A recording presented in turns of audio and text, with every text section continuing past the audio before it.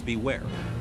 You may be transporting exotic species that threaten to destroy Ontario's rivers and lakes as we know them, and not even know it. They attach themselves to your fishing gear and the hull of your boat. They can be in your bilge water and live well, hidden in the plants caught on your trailer and prop. They can even be the plants themselves. Nearly 200 non-native species from around the world are known to be in the Great Lakes. Voracious predators threatening native fish populations. Aggressive vegetation destroying vital habitat, undermining Ontario's biodiversity and natural resources that generate billions of dollars every year.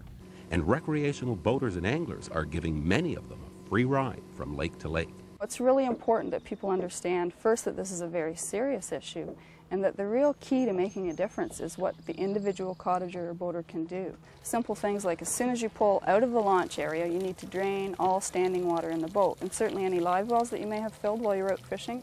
And if you see vegetation like this hanging off the boat motor, off the parts of the trailer, that needs to be pulled off. You should actually spray your boat down as well. Spray the boat hull, spray the trailer. Use high-pressure water or hot water, or dry your boat in the sun for 5 days before moving it to another water body. Exercise extreme caution. Invasive species can be a leading cause of species extinction, and many can be invisible to the naked eye.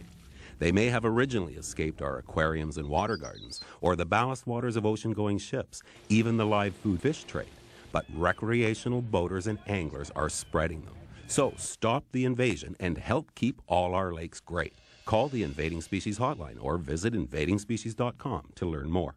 This message is brought to you by the Government of Ontario and the Ontario Federation of Anglers and Hunters, your partners in conserving Ontario's biodiversity.